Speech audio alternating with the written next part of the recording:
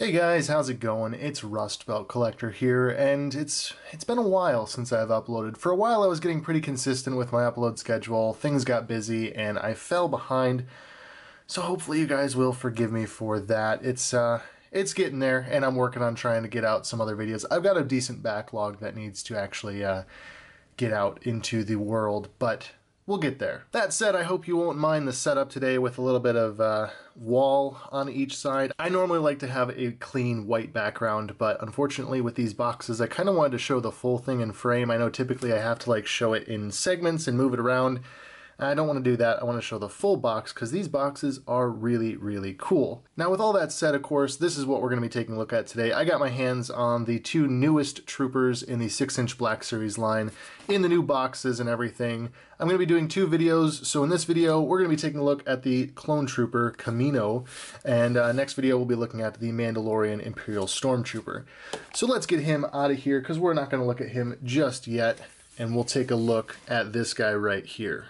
Now, as I mentioned, this is the new box art style for the 6-inch Black Series. This will be going into the future. Whatever new figures come out, more than likely it will be in this box art style, unless maybe if it's in like the Gaming Greats line from GameStop. That seems to stick with the original Black Series boxes. However, I think with standard line releases, mainline releases, this is what we're going to be seeing a lot more of. And I'll be honest, I'm okay with that. This is a really nice upgrade. I don't think that a lot of collectors will be upset to see this style hitting the shelves near you. For a reference, this is what we were used to seeing on store shelves, just a plain black box sketch art here done by a very talented artist. I can't remember his right now, his Instagram tag, but if I can find it, I will put it down in the description because he does a lot of fantastic Star Wars related art, and I believe he still does the Gaming Greats artwork. Where we are used to seeing a red bar with a number and the character's name, we now see a beautiful piece of artwork on the side, which is really quite nice. All of these are color-coded, so this golden orange color is the Clone Wars line. Rebels comes in purple, the Mandalorian comes in orange. So each figure related to a specific movie or series will have a color-coded box in a way so that if you were to display them all next to each other, they would blend in really, really nicely. The back of the boxes remains largely the same. Little bar here is different, you got a little color here, that's where the number is instead of the number being up here. But overall it's the same. Picture the character, bio. You know, it's got the information you need. Of course, like choking hazard, don't put these little tiny blasters in your mouth or you might die. Just the normal stuff that you would typically see on a box. Not much to say about this side, although they have removed this type of text from the side of the box. Instead, it just has a little Star Wars The Black Series logo down there, colored stripe, and that's it. Dimensionally, the boxes are actually pretty much the same in width, however there is that little slanted portion there, which also means the plastic bubble is slightly smaller, which I guess is good for the planet or something. But anyways, enough of that, let's break this open and take a look at the figure.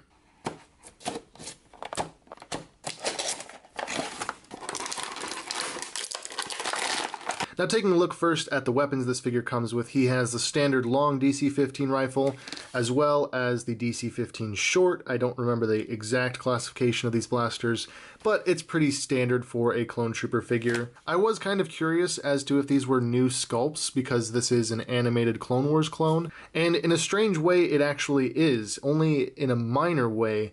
It's shrunk down for some reason. I'm not entirely sure why they did this, maybe just to save plastic and therefore money, but as you can see, the blasters are a few millimeters shorter than the old school or the original release blaster. Apart from that, they seem to be largely the same. This one is a little bit glossier and this one is more matte or satin colored. That's purely down to what kind of plastic they used in the molding process. And for comparison, this is the new blaster, this is the old blaster. It's also slightly smaller here as well. Again, not sure why they did this, probably just to save a few little bits of plastic, but kind of an interesting choice nonetheless. If you're like me and you've bought a lot of clone troopers in the past, you'll probably have a good number of these lying around, so it's not a big deal to swap them out if you prefer the slightly larger size blaster. But either way, I think that they will work and they shouldn't be too noticeably different. Taking a look at the figure now, I know that there's been a lot of rumors surrounding this figure, so hopefully we can kind of talk about all the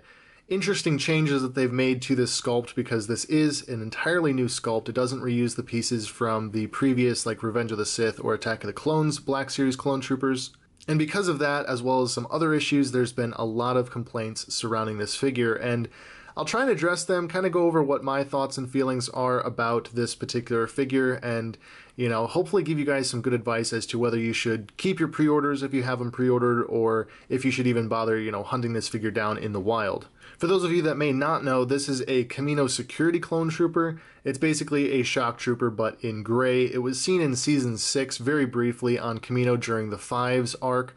It's a pretty cool clone trooper design. In fact, when this was first announced, I was really surprised because this is actually one of my favorite clone trooper designs, and I never expected them to actually go about making it, since it made such an obscure appearance just in a brief little blip, and there was like a commander in this unit, and then there was no named characters, they were just there to hunt down Fives. So overall, I'm happy that they made this particular character. I love having this gray shock trooper in my collection, but the way they executed it could probably have been better, and that's what we need to talk about. Overall, the deco looks good in terms of color and overall style, but that's really more down to the show than it is to this figure. I love the color gray that they used. It's really nice. It's a very flat color gray here on the chest, matte on the shoulders, and glossy down here on the legs, since these are actually molded in gray and this is painted on along with on the helmet. Now, the paint deco on the biceps, shoulder, and chest looks amazing. They got the gray really nicely done, shoulder pads look good, striping looks good, that decal there of the unit marking looks amazing. However, as you get to the helmet, it gets really, really wonky. Now, there's a couple reasons for that. Now, first of all, you might notice that the helmet seems a little crooked. His chin's kind of drooping on this side. It just kind of looks off a little bit. And the main reason for that is that this is actually a hollow piece of plastic glued on top of an unpainted clone trooper head, now like a face sculpt. Now, why they didn't just make this a removable helmet, I don't know. There are a lot of videos on how you can remove this helmet, and there's a fully sculpted clone trooper Tamora Morrison head underneath this, and for the life of me, I don't know why they didn't just give this guy a removable helmet with a painted head. That would have been amazing. However, because they chose to glue it on, it does leave a lot of room for error, and I've seen numerous pictures of really goofy looking helmets because the soft plastic glued on gets warped and squished, and it just looks strange. Later on down the road, I will do a video on how to modify this clone trooper in ways that I think improve the overall quality of life, because I don't think that this figure is bad overall. I just think that there's issues that need to be corrected, and unfortunately, you have to do that yourself. I wish that Hasbro got it right out of the gate. I just don't feel like they did with this particular figure. So yeah, there are some paint defects going on with this figure, like these stripes here don't really touch the brow line, they sort of go up from left to right, and I'm not a big fan of that, so I might have to go in and actually try and replace those either with a decal or painted by hand. And then really the final big kicker that I wasn't a fan of is that they actually got the stripes on the leg wrong. And while maybe more the casual collector wouldn't pay that close of attention to this, personally, it was kind of a disappointment to see that they missed out on this important piece of deco. Here we have the previous Order 66 Shock Trooper. It came with the Entertainment Earth exclusive 4-pack. This does use the older clone mold, but as you can see, that is what the stripe should look like, and instead we just have two solid bands that go all the way around. It's a small detail, but I really don't see why they would miss that, since it's clearly visible in the show in multiple instances, and really this is just a straight deco copy of the Shock Trooper, just in gray. Some of you may find that just to be a little bit too nitpicky. Maybe I'm just being too particular about my action figures, and leave it down in the comments. What do you guys think? Like, are these deco problems and warped helmet problems a deal breaker for you, or do you actually find them to be as annoying as a lot of the other collectors in the community do? But anyways, that's enough about the deco. Overall, like I said, I'm really happy they made this clone trooper, and there's a few mistakes and some errors that I'll have to go in and correct just for my own personal sake. With all that said, let's take a look at the articulation. So at the head, you have a dumbbell joint, so that means you've got a ball joint up here in the head as well as one down in the neck. Gives you a good range of motion. You've got a lot of tilt side to side, pretty good forward and back, as well as, of course, a full swivel all the way around. The shoulders are a standard hinge and swivel, so you can go all the way around and you can go up. The shoulder pads are actually molded in a softer plastic, which allows you to get all the way up like that. It'll just kind of come over the torso. Now here at the elbow is where the sculpt gets a little bit funky. You do have a bicep swivel, but it's this inner underarm piece, if you can kind of see how that spins around there. The elbow pad is actually attached here at the bicep by this little band of plastic right there. So you can spin around this lower arm while the elbow pad made out of soft rubber is attached to the bicep and just kind of flexes out of the way. I'm not sure how I feel about that. It's definitely different. You could always cut off this elbow pad and leave it like free floating on the elbow if you wanted to just avoid that kind of weird setup that they have going there. But that's the type of thing that I will go over in the upgrade video. The elbow joint is just a standard hinge and swivel, so you have the swivel there and then it just hinges up. Surprisingly, it does get slightly past 90 degrees, which is nice, seeing as the previous iteration really only got to 90, unless we're talking about the Bly or Rex mold, which they never made a standard trooper in. But still, that was a bit of a concern for me after I learned this was a single joint, so I'm glad to see that the articulation is still preserved. Moving down to the hand, you have your standard hinge and a swivel, this one being an inward, and the other hand being an up and down so as to better hold the blasters. Moving down to the torso, you have a ball joint which gives you a really good range of motion. He's a very flexible trooper, which is always nice. Moving down to the hips, he has a ball joint as well as a thigh swivel, so you can kind of come up, swivel that thigh armor around, and then swivel the knee down and you'll have a good bend like that. However, once again, you have this knee pad actually attached to the thigh armor, so if you bend the knee just like this, you're going to have a weird knee pad off to the side. Again, in my modification video, I'll try and talk about how to fix this should you so desire and have that knee pad stay on top of the knee when you bring it down like this.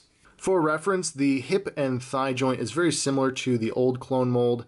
However, at the time, we didn't have a swivel at the knee, so the leg would always kind of go in at a weird angle. This is nice to have that joint there so as to move this leg freely once the hip is in position. However, I wish they could have done something where the knee pad stayed with the knee like it does here. But again, I'll try and go over that in my modification video so that you can modify that to get it looking however you would personally like it to look. Moving down to the foot, you have a swivel that is kind of ratcheted into 3 positions, so you can have neutral, back, and then all the way forward. It doesn't really let you get in between that. You can kind of see how it pops into those 3 positions. And then of course you do have a rocker in there which lets you get all sorts of angles on the foot.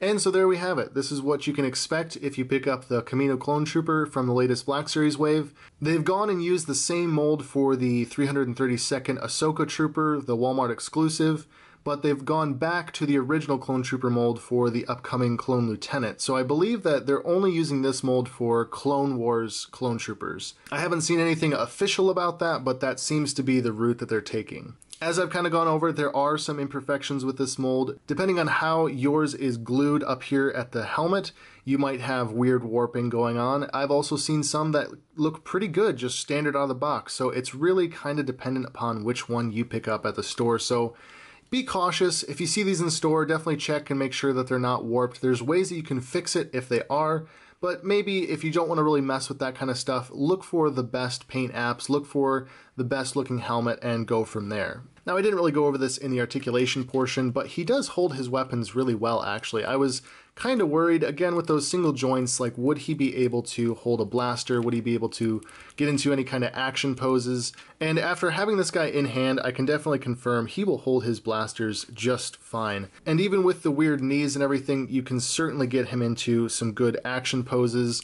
You can have him even looking down the sights on the blaster. So overall, this is a pretty good new mold for the Clone Troopers, even if it is just for the animated figures.